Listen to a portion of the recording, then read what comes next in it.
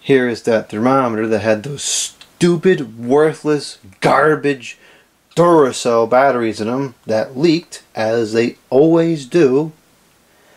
I cleaned up the terminals, put new batteries in, and this is what we get. The thermometer's ruined.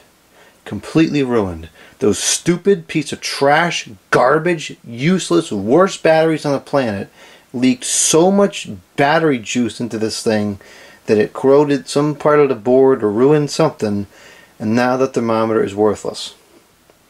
At the time of this taping, these thermometers cost $49.42.